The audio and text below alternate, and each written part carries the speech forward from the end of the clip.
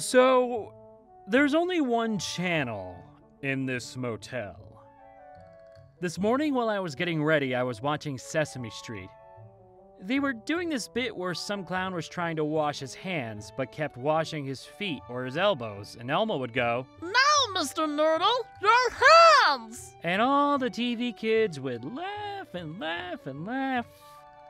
Around the fourth or fifth time he couldn't find his hands, I heard a grown man yell from somewhere else in the motel. God damn it, Mr. Noodle!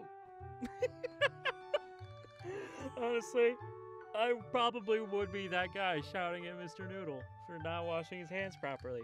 Hygiene is important, and especially hotels, because I don't know what goes on in hotels, and more importantly, every time at a hotel, it's for a convention.